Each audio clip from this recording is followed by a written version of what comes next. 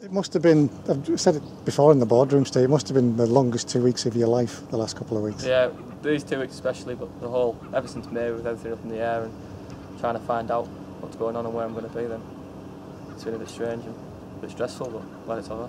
Waiting outside the manager's office, you know what the discussion is going to be. What was that like?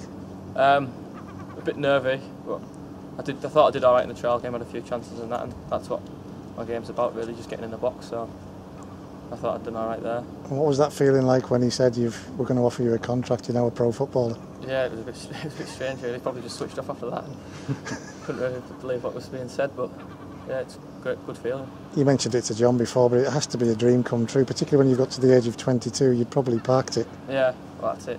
I mean, a bit later than everybody else, but you know, I think I deserve to be here, and I proved that I can score goals at other levels when I stepped up at other levels, so hopefully I can do it again. Last 2 seasons, 64 goals, absolutely amazing. You must have been riding on the cloud.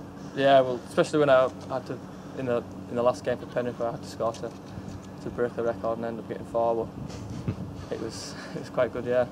What was that like the other night, going back to play on your own stomping ground? Yeah, it was a bit different really. I've never had to do it before, but at the same time it's good to see everyone, and they all want to see us do well. What sort of things have they said, the Penrith players, about what they want to see from you now?